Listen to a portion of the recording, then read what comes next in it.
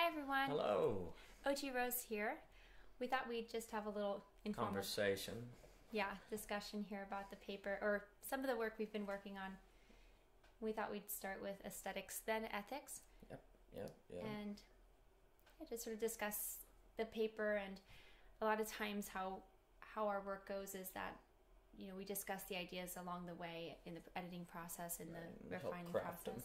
Right. So it's nice to be able to bounce ideas off of each other, and we thought might be fun to do so tonight. Oh yeah, and for anyone out there trying to do different works, I mean, you want to have some sort of dialectical process, whether it be you write something, you think of something, then you read a book, and then you bounce off the book, then you talk to someone and go back and forth, because, you hear all the time about people wanting to come up with ideas and figuring out to write things, but then they just kind of sit on a rock and put a fist under their chin and try to think of something. It doesn't quite work like that, but then all your metaphors and classic imagery from society gives you that impression, when really it's found in this, almost this play space, this kind of space of play between these different things. Well, I was thinking, what hope do we have for transcending attraction? The paper talks about beauty, and maybe this is slipping into the paper on beauty, but I think that beauty is something that's attractive, right? But it is more than just, I don't know, I think in some ways, and I don't want to be critical of our current paradigms, but there is, I feel as though there could be an automatic jump to just attraction and sex and all of that, which there's a place for that, and there's beauty in that, but it's not the only thing. It's not even the driver, I would say, for beauty. Maybe attraction, moth to light. That's what I always think about with beauty. Moths always go to light. Light is attracting. It draws people in, and people want to come, and they want it because, well, if we think about traditionally, light would be fire, so it's warm. It's a source of so many things, and it draws people in, and then they can not only can they see, but they can be seen. You can only see yourself or have others see you if you're coming close to that source of light. And that for me is what beauty, I think, is really about. Well, that's interesting, the idea that when you're pulled into someone, then if we use that light metaphor, you can't even see yourself without being in the presence of the other person. And that's interesting, because I guess that there's a few things. I think there's like a Rumi poem about a moth attracted to fire, and it's this kind of, if they get too close, they get burned, they die. But then also if they're not close to the fire, they freeze to death. And I guess that also that you have, when it comes to like relationships, I think it's called the hedgehog dilemma. The idea where you have these two hedgehogs, and they want to be close, but as they come close, they hurt each other more. And one of the problems actually is when attraction is nothing more than, we could say, horizontal. And if we make a distinction between pretty or sexy or all those different terms, and beauty is deep, then one of the things happens if you don't have a depth, then the likelihood of love being like a flame that burns you as opposed to a flame that illuminates you increases a lot, because you need those depth.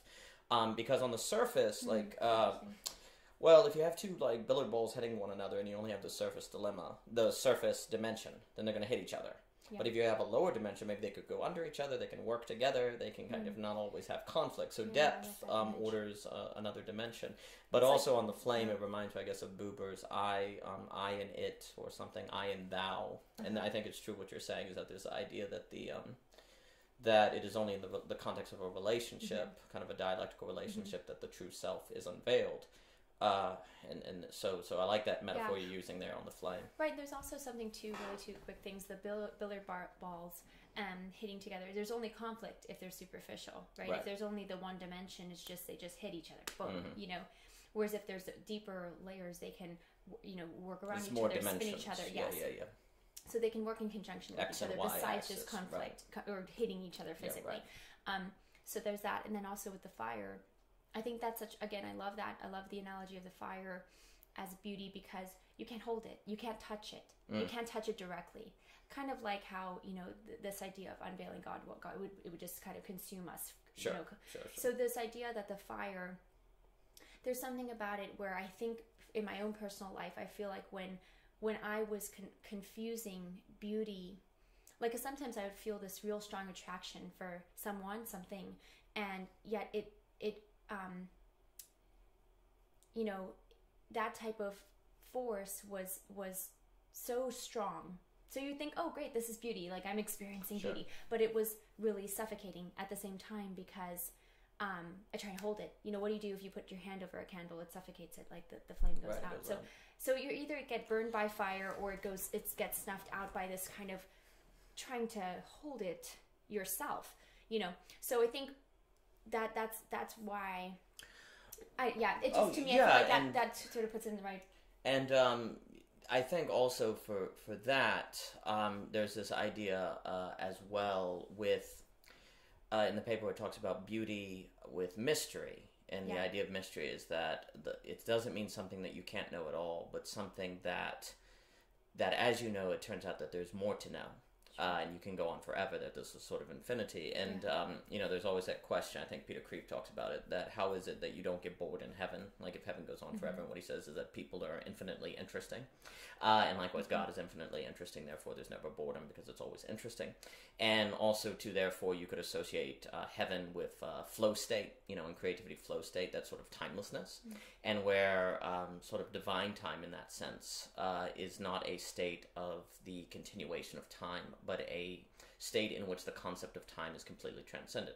And so likewise, that's what's kind of supposed to happen in love, where you have the relationship, you have this sort of sense where it's, you're together forever, and then the name of the game is if you have that mystery part of it, the relationship doesn't become boring, it doesn't become like the doing it again, it doesn't become a grind, because you always have that mystery that keeps it alive and going. Right. And I think but however, in order to see someone as beautiful, then you have to see that mystery. But if you do that, then there's something bigger than you. And if there's something bigger than you, then that can be an ego shock, right? And to me, that gets into Burke's idea of the sublime. Which I would say the paper on beauty is that notion, and Kant or Burke that talks about the sublime is the most influential. And for Burke, he gives the example of like a thunderstorm, where when you go outside and you see this massively great and magnificent thing, it makes you feel small. But actually in that feeling of smallness, it makes you feel wonderful, because like the world is so much bigger than you. And that actually can be encouraging, because if you think the world can be reduced to you, well, that's pretty boring. But at the same time, you can either, when you encounter something bigger than you, you can either let there be an experience of the sublime, which is actually lifts you up, is a good thing, or you can take it in a direction where it hurts your ego and you deny it. And so when it comes to love, you can choose either for love to be something sublime, or you can choose for something, you say, no, I don't want to accept that, so you deny the element of beauty in the love, in the sublime and the mystery, and then therefore you're stuck with attraction. Well, then you have the conflict. You only have the horizontal. Right. I think what's interesting to me is this like discerning between the sublime, because I think in the experience of it, you're like, oh no, I'm embracing the sublime.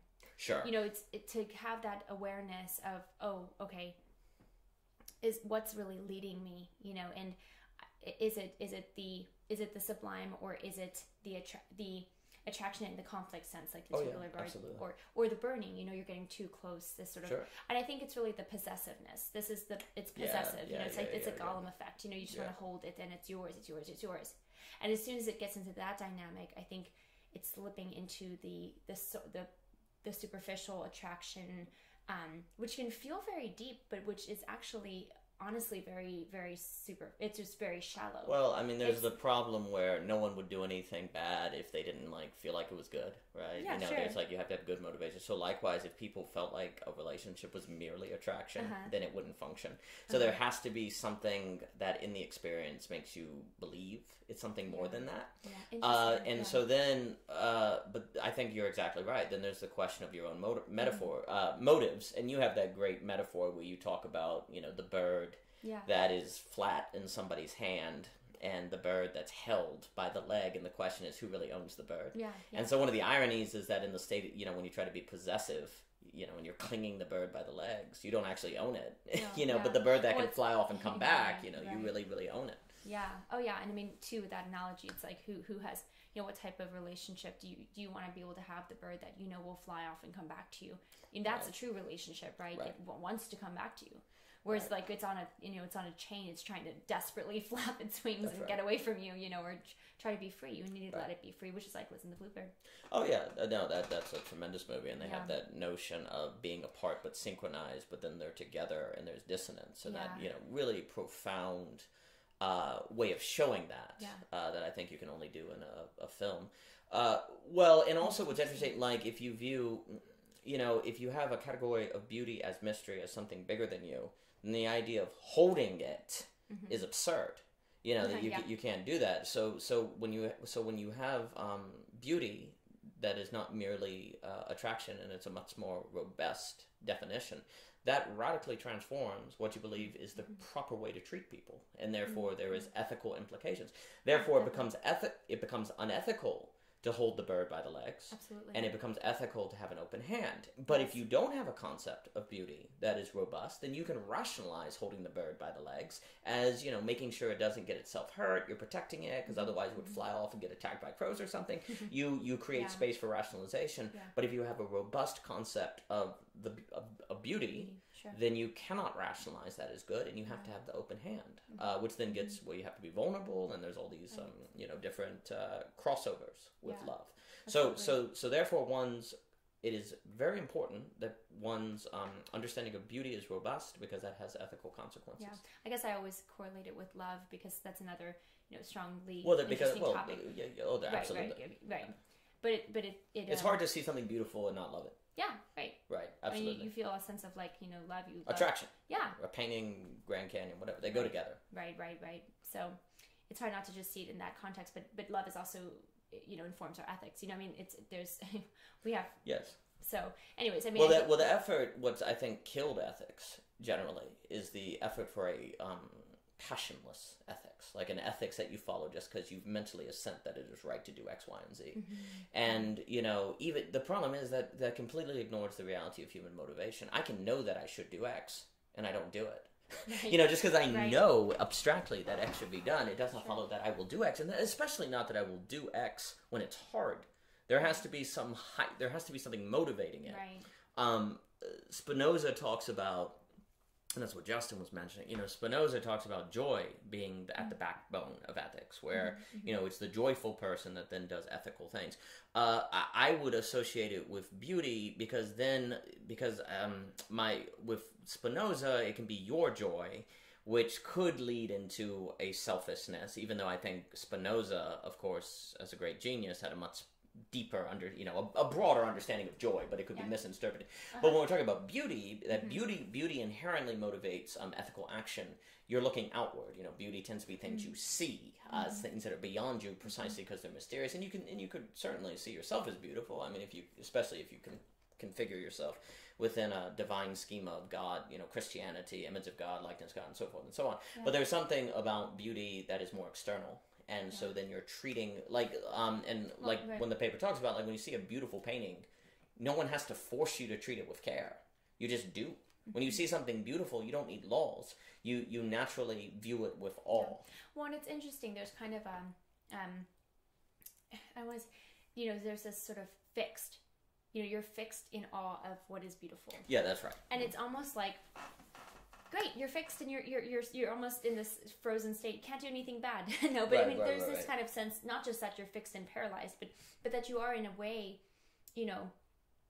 struck by the goodness of it. You don't want to move because the moment will put you want to stop moving so nothing changes. You're in the moment. Yeah, there's really a sense of just standing there in awe and appreciating it and being grateful for it, and like you said, you're not going to destroy something you're grateful for. You're going to and if you find something beautiful, you're probably grateful for it. Oh yeah, absolutely. Well, and I think also this gets into one of the big mistakes of thinking that theological ethics, following Christianity or theological ethics, that it was merely that people were ethical when they believed in God because they were afraid of God.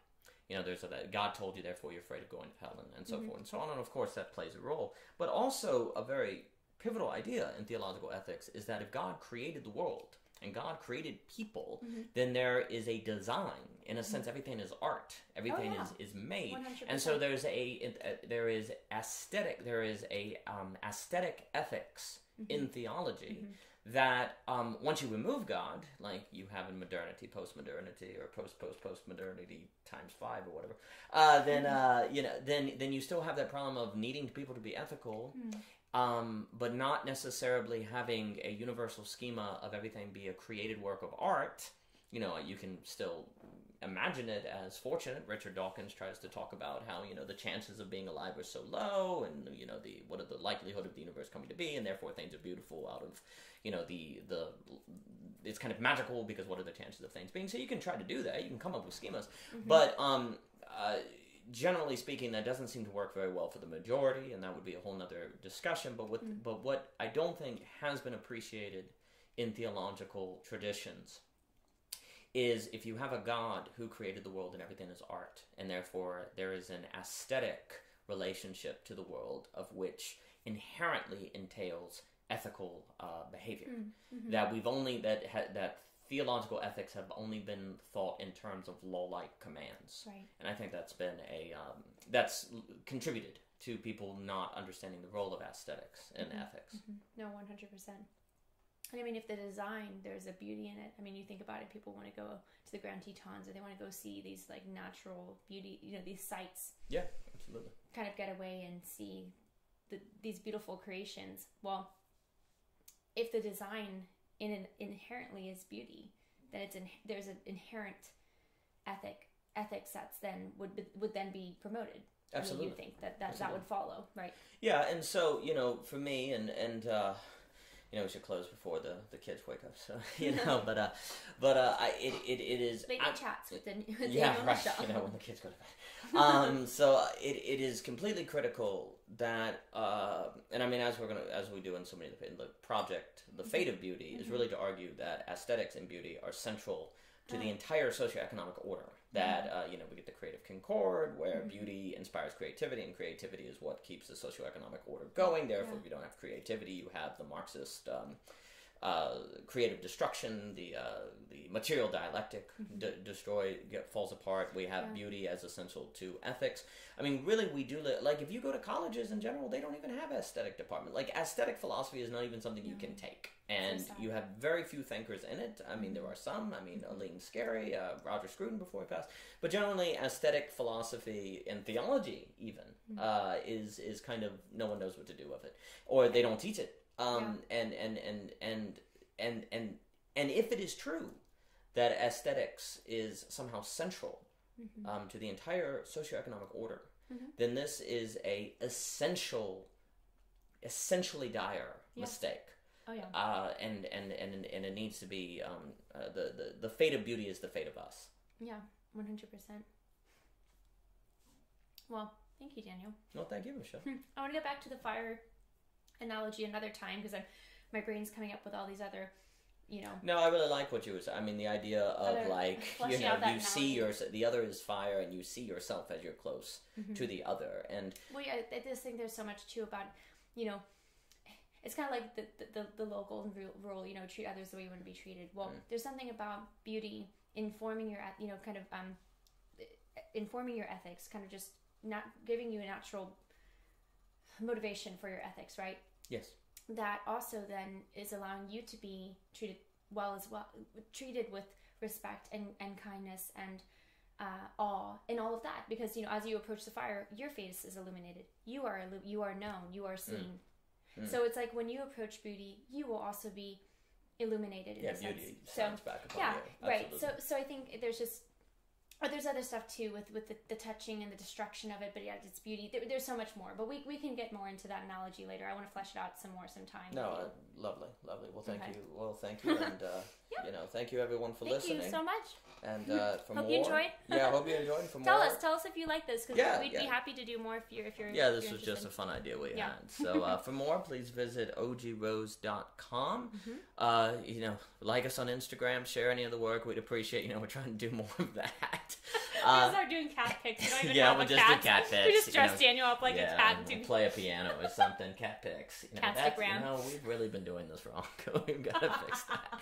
But But anyway, thank you for your time, and Yes. and this has been OG Rose.